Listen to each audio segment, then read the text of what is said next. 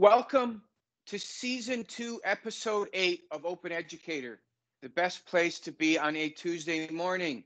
Thank you for joining us today and choosing that path to grow personally and professionally. And I would like to encourage and thank everyone for being here, but to turn on your camera if available and to listen intently. The Entrepreneurship and Innovation Program at USF develops students three main ways. One, to empower them to build and develop their own company, the traditional way we view of entrepreneurship. But entrepreneurship has expanded, and now entrepreneurship and its mindset and its processes are embedded in companies known as corporate innovators or corporate innovation. And students are empowered to work for Amazon, Apple, Facebook, Google, HP, or other leading companies that innovate. And I have more than 15 students that I've taught over the years working at these famous companies. And lastly, we empower students to develop and define careers that they create themselves. Go out and create jobs in a career path that isn't even created, that you imagine, and step by step create that life that you want, not what for you, like other majors. And our next guest has a very unique history that will help us understand ourselves, what's possible, and to build some certain skills along the way, much like we're doing this every week on the Open Educator. Our next guest is someone who's a role model of lifelong learning, an important topic we continue to talk about weekly. His learning has taken him to different countries, different careers, different industries over his lifetime. Having known him for many years, I look up to him as a compassionate leader, someone who's committed to his craft of leadership and anything that he sets his mind to. He's a lifelong or many-year or long-time Toastie or Toastmaster member. Kudos and shout out to downtown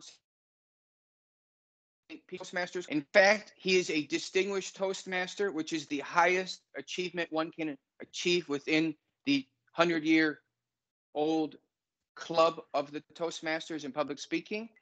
And our next guest will be sharing a micro workshop on how to command your audience and expand the digital box, or the box that we find ourselves in. Please give a warm welcome to Ken Wrede. I'm going to turn the Zoom floor over to Ken now. Please pay attention and focus on the Ken Square. Thanks very much, Steve, for that warm introduction and no pressure.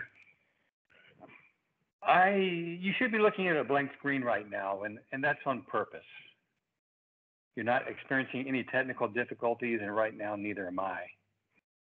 But I wanted to share just some thoughts I have because of the common experience we've had over the last year in our Zoom environment.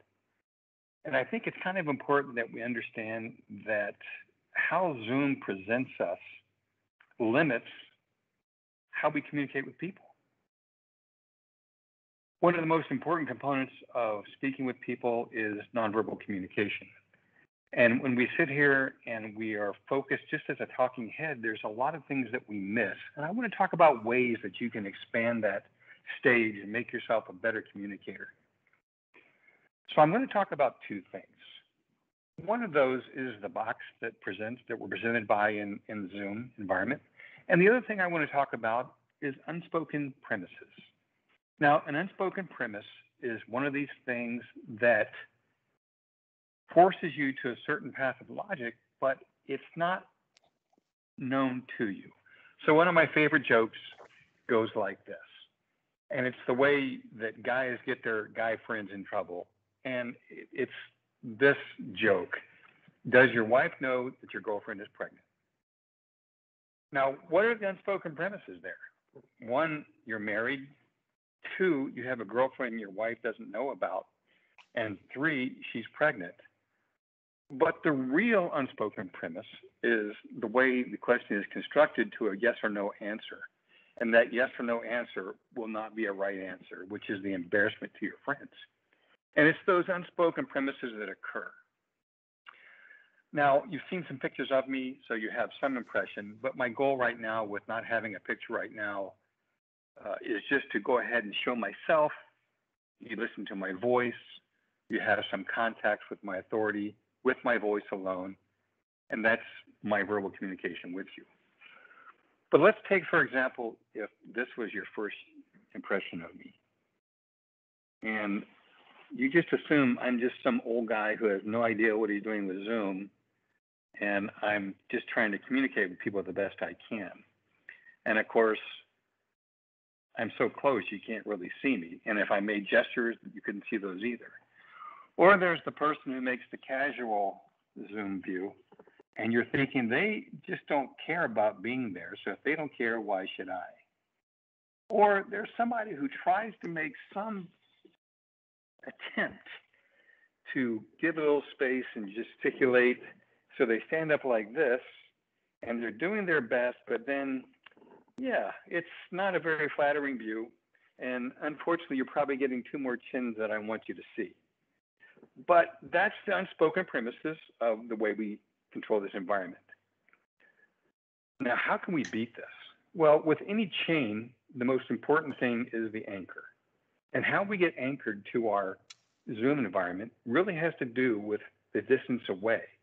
So we start off with our workspace. If you're in front of a laptop computer or you're on a desktop computer, then you are stuck because you want to be close to where you can type on the computer or interact with it somehow. So my goal is to give you some quick tips on how to break away from some of those chains. I'm not going to go through all of them, but I'm just going to cover a few. Now, one of the ones, the cheapest trick I can think of, especially if you're on a laptop, is this. This is the humble music stand.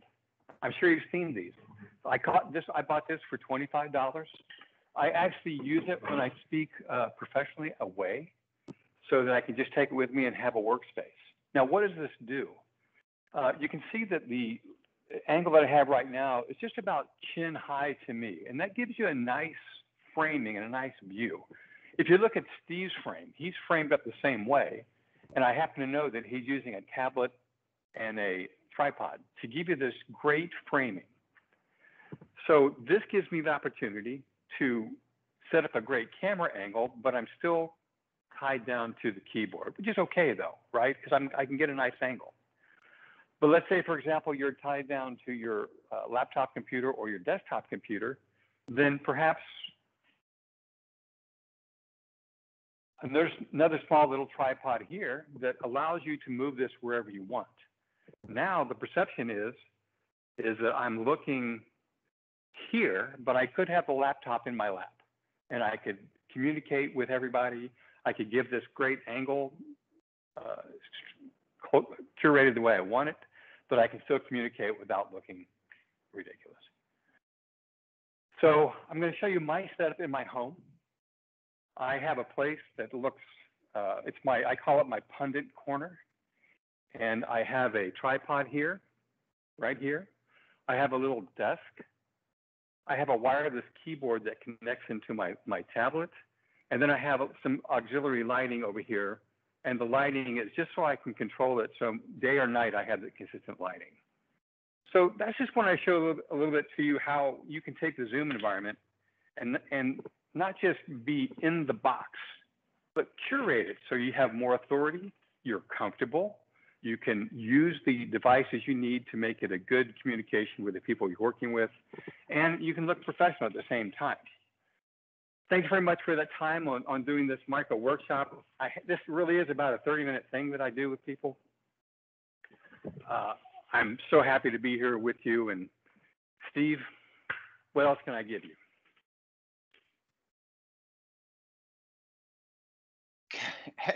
Ken, thank you for that micro workshop. I know we've worked together in our MBA course. We teach, he's a visiting guest when we teach a thematic approach about listening and commanding an audience in this improv for business course. So thank you for that micro workshop to realize these are small things that really don't cost a lot that can help us expand our digital box that we find ourselves in, because we're going to have to communicate verbally, non-verbally, and use all the tools that we're going to need and land a job, communicate our ideas, pitch, raise funds, get hired, manage people, manage projects. And I would argue that this becomes even more important in today's environment than just even 1 year ago. So this is a small taste. Of course, this is something that you practice. This is something that you have to take a step and leap of outside of your comfort zone and box. So thank you for that. Ken, I've known you for years, and I know you have a plethora of experiences. But one thing, let's start off with this. In the little poster that Sienna sent out, there was 3 interesting photos. Maybe you can walk us through about what happened in those photos or how they represent parts of your career and life. Sure. I'm going to start with the photos and focus on those a little bit for you. You'll see one picture where I'm wearing a big red Michelin Man suit. And one of my career paths, and I've had a few, we'll talk about those later on, was I ran an international security program for an embassy in the Netherlands. And one of the absolute joys I had is they allowed me to pretend to be an intruder into the building. And then we had a detachment of Marines who would then run me down and capture me or arrest me or kill me if need be. That was part of the game. And so I put this big suit on so these guys could swing on me full force if they wanted to. And that was just the way that I was able to create a very realistic training environment for those Marines. And it was an absolute joy when I could defeat them, which didn't happen very often. But sometimes I could trick them into a situation where I was, but that was good too, because it exposed a security weakness in the building, and that got corrected. So that was an absolute joy. The other one, who, just by thumbs up, who has familiar with the Nigerian prince scheme? Nope. Okay. So the Nigerian prince, okay, thanks. For those who don't know, if you've gotten some email in the past that looked kind of shady, that my name is so-and-so, I'm living in a foreign country, I need some help getting $5 million worth of gold into your country, and I have complete discretion over this asset. If you can just send me $2,000 to cover the paperwork, I'll get it to you. So if you've not heard of that, or just look it up online. There is an additional layer to that. It turns out that sometimes these guys actually travel to a foreign country, in this case, the Netherlands, with a bag of money to show these people that it's real. So it's show money. And so these guys showed up at the Dutch airport, Schiphol Airport, and they had these Pelican cases full of money that you saw in the picture. And that was to show the people that they were working with or conning that it was real. They would just flip it open and close it. Well, the Dutch police caught them, and the Dutch police could not hold them. So they confiscated the bags and then sent the guys back to wherever they were from. However, they didn't know what to do with this American money. So they brought it over to the embassy, and my boss didn't know what to do with it. So he put it in my office instead of his. So that sat there until I could finally just shred all the money. And I had to, and I will tell you a funny story too. Years later, I started dating this lady in Paris who was a Secret Service agent who is now my wife. And she is incredibly angry with me to this day because counterfeit money falls under the purview of the Secret Service. And I didn't report it to her. And I just, my boss didn't know, so why would I? But I'm telling you right now, that's the things that we fight about in my house on a cold winter evening. Wonderful. On top of those career experiences and examples, I also know that you made the most of a trend that was happening in Europe. So just to give a little background about my students in the projects, we're often expected to do research and understand different, if that's political trends, governmental trends, legal trends, demo, spending, whatever the case may be. And I know at a time in the history, there was deregulation going on in the telecom industry. And maybe you could share a bit about how you started or your experience developing and scaling a telecom in another country or several countries, in fact. Sure. That was one of the most amazing experiences of my life. If we're talking about entrepreneurship and innovation, a lot of times innovation is not just found in technology. A lot of times innovation is found in any element of change. And what happened to me is I was living in the Netherlands back I got there in 1990, but I was working as a consultant in 93, 94. And I met these two guys, and one of the guys' brother was involved with the deregulation of the telecom industry in Ireland. I know this sounds complicated, but what that basically was allowing competitors to come into a monopoly marketplace. And they were trying to do it in a way that the competitors would not be crushed by the monopoly and would be able to start the businesses on an equal footing, which was key to getting that competition going. 2 years after that, the Dutch market started to deregulate also. So my buddy decided he wanted to do that. So to jump back 10 years very quickly, I was a telecoms officer in the Army, and I had my own phone company in South Korea where I was stationed. So I knew everything about running a telecom company.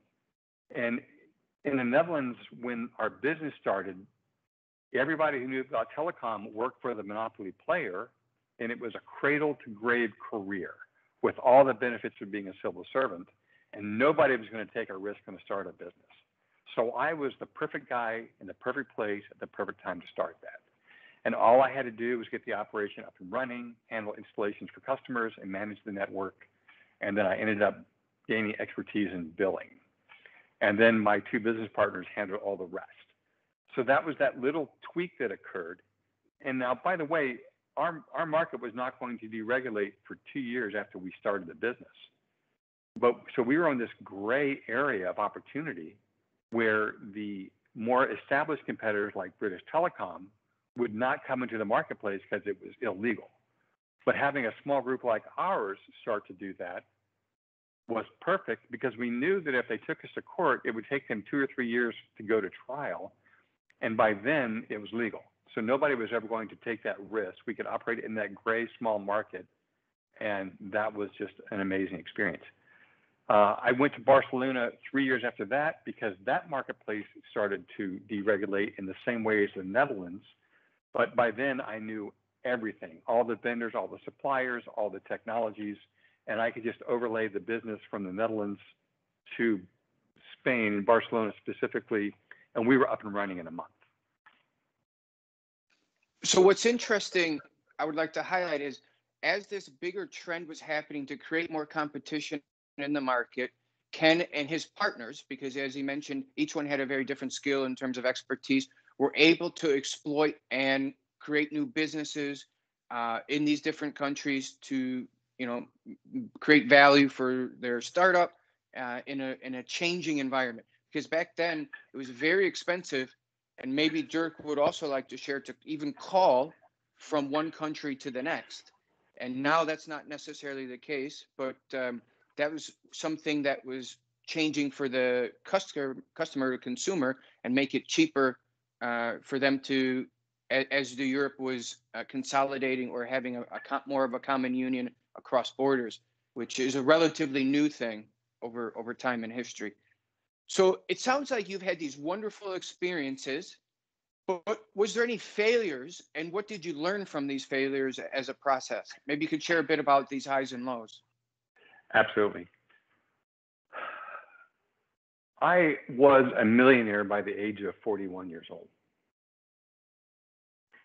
And I was doing this entrepreneurship. I was starting the business in the Netherlands. I did my telecom business in Barcelona, and we got bought out by an Italian company. But I didn't want to move to Italy because my family had just joined me in Spain. So I found another business, another buddy of mine from INSEAD, Steve. He was starting a telecom business, and he needed an operations director. So I jumped and helped him get started with that. And the internet bubble, which was the primary market that burst, was of course supported by the telecom market.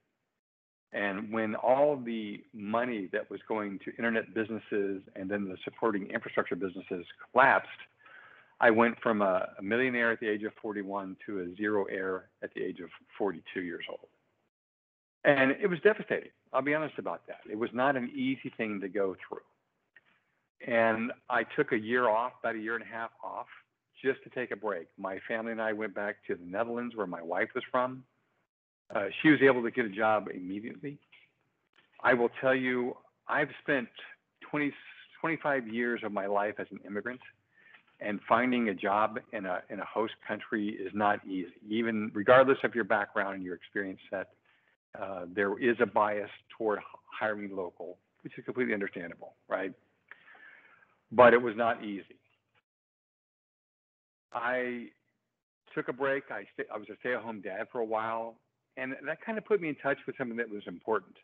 And it was that idea of being mindful about being in the present, because working those 60 and 80-hour work weeks for the 8 years that I did that took time away from my family. My wife was patient. She benefited economically, but our relationship took a hit, of course.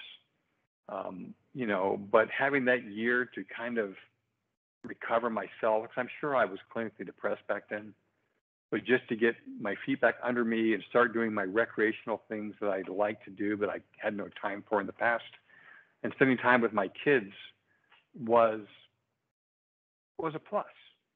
I mean, it was a down time for me, but it was an opportunity to rebuild those relationships and just find out who Ken Wrede was again, instead of Ken Wrede, the entrepreneur drone, which speaks to you all if you do go into the entrepreneur career path.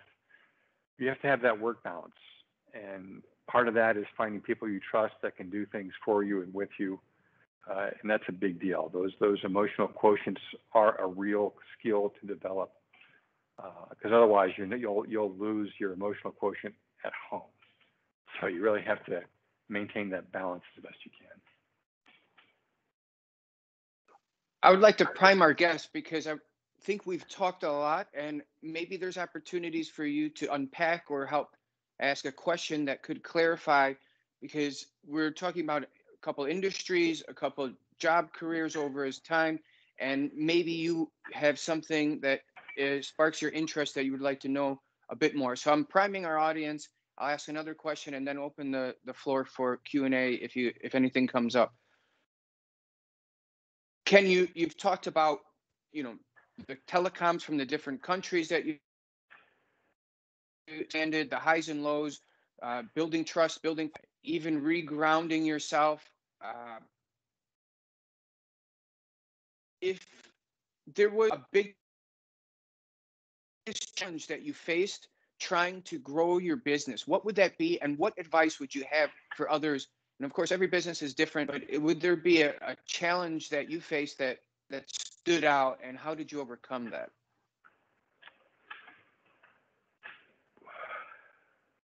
I'm gonna talk about two of them.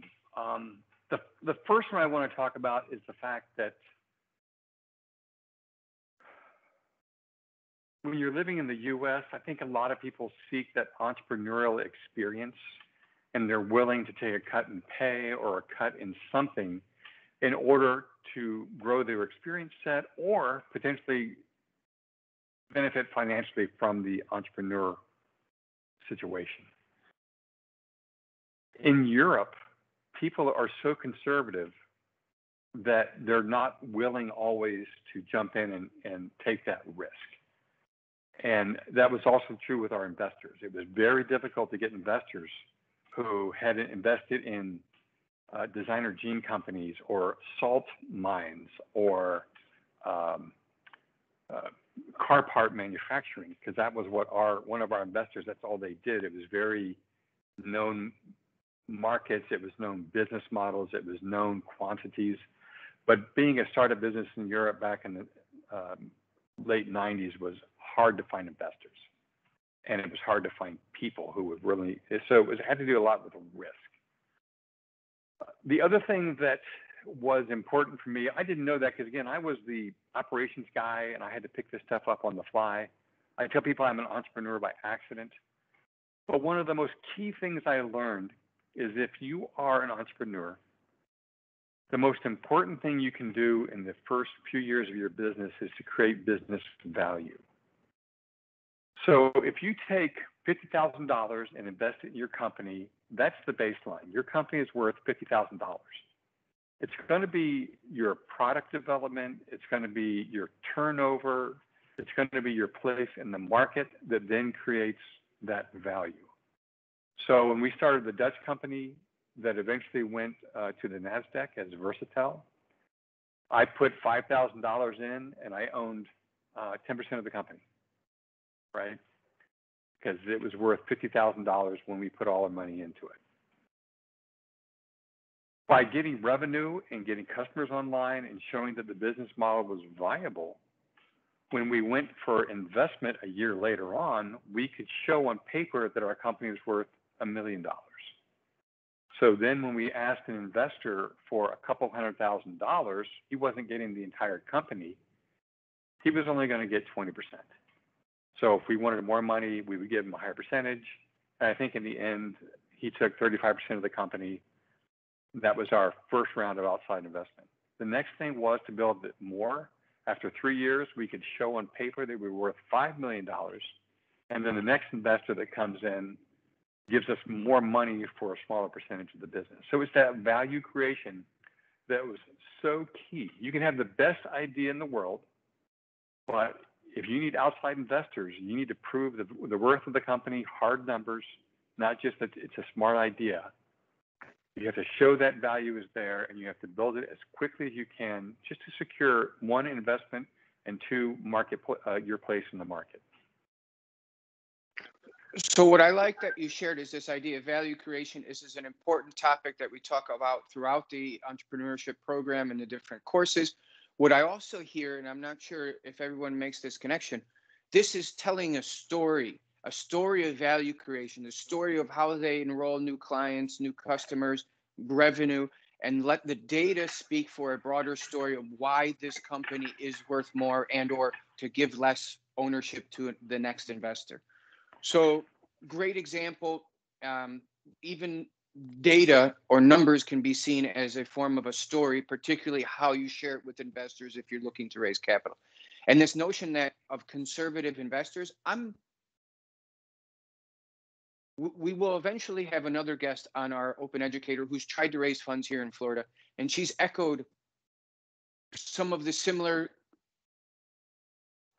perspectives of investors here in Florida of being conservative because of some of the nature of the people here locally. So thank you for sharing that and how to de-risk or to retell the story or use data to create value or demonstrate value. I would like to open the floor to our audience if we have questions for Ken, because I would also like to ask a couple specific questions about some skills that he's been learning and how they've helped him over time. So let's open the floor. Sienna, if there's anyone has their digital hand raised or would like to ask Ken a question. I know we've covered a lot, but. Piero. Hi, Ken. I would like to ask you, how did you act towards bureaucracy while creating the telecom business? So in my Dutch company, it just so happened that one of my business partners was the go-to expert on telecom law in all of Europe. So in that way, which made it easier for us to understand what the risks were, he was the kind of guy. So again, the EU was just kind of coming up. The euro was not really in place. When I moved to Spain in the late 90s, pesetas was still a thing, and so the euro was just coming up. The EU was just kind of getting ground. But having this guy who knew all this stuff, and not only did he know the current law, but he knew the direction that the European telecom policies were going to go, and then the laws that would be supporting those policies. So that was amazing. Now, based on that experience I had when I went to Spain, Spain was starting to develop their own legal structure for supporting the new competition coming in. But you have to remember that the Spanish Parliament was relying on their only experts, and that was from Telefonica. Okay? So this is not a disinterested party assisting with policy. This was a company that wanted to give the perception of assistance, but also lay down some barriers. And I was very, very lucky because the Spanish government put a notice out asking people to contribute. And I was able to then say, okay, you have an A license, which is a full-blown competitor to Telefonica. A B license would be services, for example, teleconferencing platforms. A C license was something else I can't think of, but there was this structure set up. But then for businesses like mine, there was no license. So I was able then to tell the regulators, and I'm very proud of this, and my name is not in a newspaper article or any place, so you have to take my word for this, but I was able to give this input to the regulators in a way that the speed bumps that would be discovered 2 or 3 years down the road did not exist for my company or other incoming telecom service companies. And it's just being aware of those opportunities and seeing them occur in other countries and realizing that the occurrence could not occur in Spain because of the lack of licensing. You couldn't do the job without the license. Thank you. This is a great example of identifying patterns and trying to capitalize or insert some knowledge and influence that you can exploit or capitalizing and create value. Wonderful. What other questions might the audience have? Ethan? Yeah, hi, Ken. So I was wondering, how did you get started on your career path, and were there any experiences in particular that shaped your trajectory? Well, you heard that I mentioned I was an accidental entrepreneur. My life has been a series of unfortunate incidents, and I've been so lucky with the way it's turned out that I didn't hurt myself or anybody else. I studied radio and television broadcasting in college, and I did that specifically because I was on an ROTC scholarship to go into the Army, so the Army paid my way through school. And I signed my contract because there was a career path at that time for officers to do production work for the military. You've seen these things on television where the film crew and Army, clothes are out there doing something, and that was what I was going for. So in 1979, the year after I signed my contract for ROTC, they deleted that career path for officers. So all of a sudden, my plans to go into television and film production just went away. There was just no way to recover from that. When I graduated, the Army, in its wisdom, saw that I had the word communications in my diploma, and they thought, okay, that's close enough, telecommunications. Well, I had no idea what that was. And if you don't know, you pick up your cell phone or your phone at your house, and that's telecommunications to you. But it's the radio connections, microwave connections, satellite connections, fiber optics, it's the switching systems, it's all these things that I now know about, but I had no clue going into the Army. And it was just a big learning curve. And but one thing about the military in the U.S. is they assume everybody coming in knows nothing, and they're going to just give you that kind of training just to bring you up to speed. And then I went to, when I got out of the Army, my first job was working for a French telecom company in the Netherlands, Alcatel, which was an equipment provider. And then the telecom business part kicked in, and then the, again, Zero Air 42, that kicked in. And because of my military background, I got a job running the security contract at the embassy. I was an American, hired as a local guy in the Netherlands who spoke perfect English. I could get a security clearance. So all these things you couldn't get from a regular Dutch guy, they could get from me. And that was an opportunity of the skills that I had from the military in the 80s that I could apply to a international security career in Europe. And by the way, if you perceive anything about the lighting or the camera work here or my sound device here that you can hear me no matter where I am, it's because I have a background in radio and television broadcasting from Mississippi State University. So knowledge is recyclable. Thank you. Great. Any other questions from the audience? Dirk, you can go first. Hi, Ken. My name is Dirk Liebaars. I'm a colleague of Steve. I'm an associate professor of entrepreneurship, and we are always looking for ways to improve our program, undergraduate program and graduate program in entrepreneurship. So what do you think are the skills that entrepreneurs need to have? We impart like the domain, the expertise, like business models and marketing and all that stuff. But that's good. You need to have that. But what soft skills and or things that are hard to teach in maybe a university context, should students actually have? So I'm going to go with three things. The first one is, and I call this seeking the gap. Where do you find that opportunity? Now, the opportunity for me with the telecom companies was actually a deregulation of the marketplace. When I lived in the Netherlands in the 2000 knots, they deregulated the electrical market, and you could have done the exact same business model with the exact same skills I had to start an electrical company, because it wasn't required that you own the infrastructure. You just build people, and then you marketed the building, and that was all there was to it. So it's recognizing that gap. My favorite example of recognizing the gap has to do with Bluetooth. Bluetooth exists because somebody recognized that there needed to be a reliable low-power radio communication between a device and then some hardware. Mm-hmm. They realized that did not exist yet.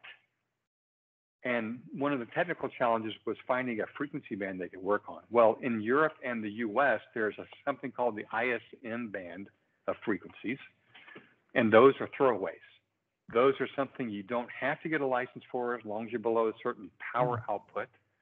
And that is, so they don't manage it. So if you have a device and the device doesn't bleed over to other frequencies, you can make a Bluetooth thing. It has to be certified, but you can make one. But the Bluetooth guys also set up the encryption, the handshaking for the devices, and everything there was about it. These guys, I think it's, I want to say Norway or Sweden, I forget now. Mm-hmm. But it was this great idea of developing a technology, proving that it worked, creating some early equipment, but then they just got out of the equipment production and just sold licenses. So every time you see Bluetooth on something, these guys are getting a nickel. And I think they're doing pretty good.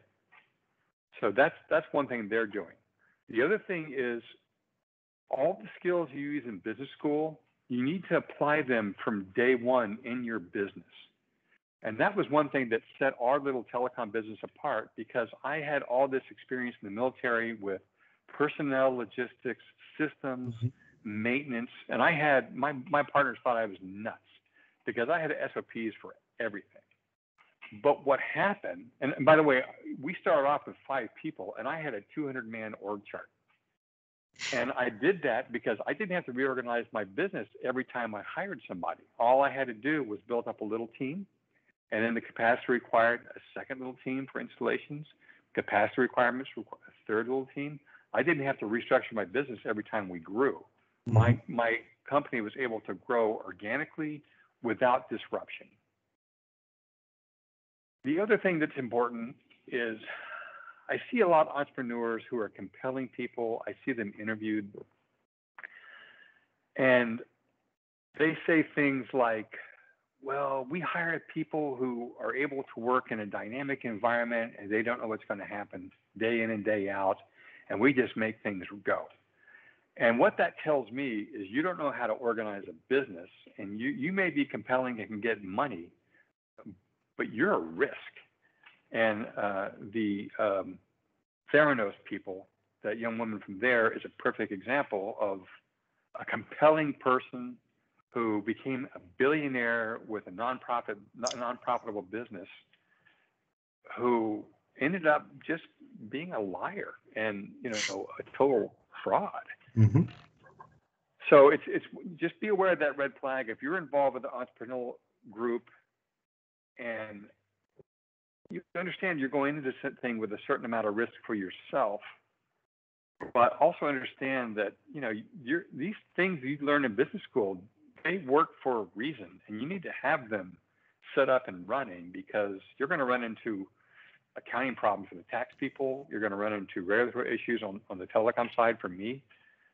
You know, all these little things you're learning are valuable. Right. But a clever idea does not make it a good business. It has to be something that fits a need that the market has. And maybe they don't know it yet. And then it's small market education. Mm-hmm. Thank you.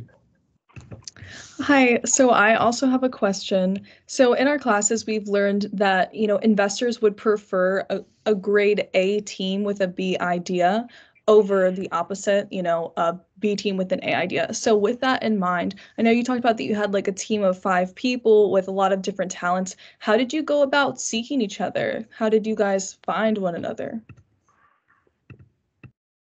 It's about relationships.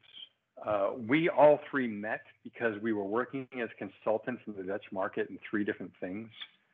My friend, who was the telecom law expert, was doing that kind of work for the Dutch telecom, the Dutch PTT. He was doing that for some other data vendors that it was already legal to do that in the Netherlands.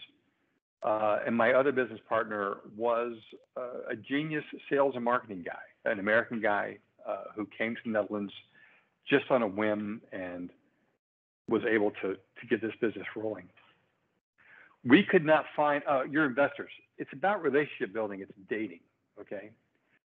When we went for our second round of investment, we could not find a local investor. So our first real investor was this millionaire guy from Ireland. And he was the guy who hired my business partner's brother during the deregulation of the Irish marketplace. So it was not a risk to him because he understood it. So that was to our advantage, but we knew he would have us over a barrel, so we didn't want him to be our first investor. But once, he's the kind of guy that in his country, he would be as well known as Bill Gates or Warren Buffett. And in Ireland, everybody knows this guy. And when he invested $1 million in us, and then the Dutch people kind of know the guy's name a little bit, that broke the barrier of risk to the people. Plus, we could show increasing sales and increasing, you know, everything about turnover increased on our schedule that we were doing. So it was being able to prove that business model. And again, those investors, if you have to sell the investor so hard, they're not your investor. Or if you watch the Dragon's Den, what is it called here in the U.S.? Shark Tank, right? Okay. Yeah, Shark Tank. If you have to sell these guys so hard that, you know, they say, okay, I'll give you $100,000 for 100% of your business. Wow, you know, is it your business anymore? So it's dating, you know, swipe left if it doesn't work, you know, just. Okay, that's a really interesting perspective. Thank you. Ken, one thing that we constantly talk about on the Open Educator and in class is the role of learning. Not just learning for an organization or learning for an entrepreneur or an innovator to exploit the gap or the opportunities like you referenced, but also the role of learning and growing professionally and personally. I know you've taken a few different steps in your career to continuously learn. You went to a top 20 business school, a competitor of my business school, but more importantly, I know you from Toastmasters. So someone who has all these unique experiences, who've been a millionaire, who's been a hero, who's traveled the world, who has these, why go back and learn public speaking, or why go to Toastmasters? And how has that helped you? And what have you taken away from this experience? So, barring a traumatic head injury, you don't lose knowledge. You may forget the details of it, but you know where to go look for it. And as I mentioned before, my Mississippi State radio and television broadcasting thing has made it possible for me to do this. And to be honest with you, I think if I wanted to make extra money, I could make a class on this and put it on YouTube or the internet, and it would be a business opportunity for me. But I think what happens, and I tell everybody, if you are working someplace, if they ask you what you want out of a job, and you say trainings and certifications that will last past your employment, that's high value for you. I find too that the broader that you read and the broader you learn, the more you find out where those gaps exist. I'll tell you a funny story. So this is kind of boring in a way, but let me just, for everything that exists in the world that's technology, there's some working committee someplace. And so I was on this working committee for this technology called MPT 1327, which was a poor man's mobile phone network. Okay, it used push-to-talk radios, but it was, you could push to talk, but the infrastructure was there that you could talk to everybody in the country. So that was the whole deal. One of the features of that specification was being able to send text messages up to 166 characters. And nobody knew what to do with that. What the hell are we going to do? Because, you're sitting on a little keyboard and you're using the numbers to do letters, and it's for people who are driving their vehicles. So what are you going to do with that? Well, long story short, Twitter, right? That same technology existed in mobile phone networks, and who would have thought Twitter was a thing? And I know I didn't. And it's just one of these things where somebody who maybe had a little bit broader experience, or maybe had a different social experience, said, hey, this is kind of fun. And they were able to create this platform that has literally changed the way we consume information and perceive the world.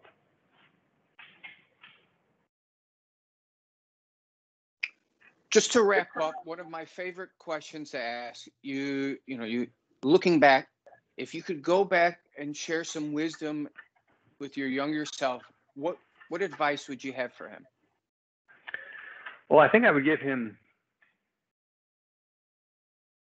it's so hard. I've had my ups and downs.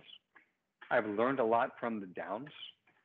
I've traveled extensively. I'm not sure if I put it in my bio, but I've lived overseas for 27 years. My Spanish is passable. My Dutch is fairly fluent. I could count to 10 and be polite in Korean back when that was a necessity. Even I was going to make a joke about not getting married young, but even those marriages, I'm there to tell you that, those marriages led to experiences and opportunities that led to wonderful experiences in my life. It's so hard to say. Again, I think I know more on reflection that I would give the advice to myself that I just gave you. Keep learning, keep looking for those gaps of opportunity. I would tell you, and again, I think this is a part of my own personality anyway, be kind to others even when it's difficult. They may be having a difficult day, and if you can give them that one bit of forgiveness, they may be your ally in another future endeavor. I found that to be the case too. Ken, thank you for sharing this Tuesday morning with us. We're grateful for you sharing the trials, tribulations of both entrepreneurial and your other careers. I will circle back with you, but I definitely will see you Thursday at our Toastmasters meeting. So let's give Ken a big round of applause, and we do this through sign language. So Ken, thank you again. catch up with you soon. Thank you, guys. I enjoyed it. It's been a pleasure. I think the other thing I could tell you is don't be embarrassed by your failures, because they're a learning lesson for yourself, and in my case, for you as well. So enjoy my failures, because I eventually did as well. Cool. Thank you, Ken. Thank you.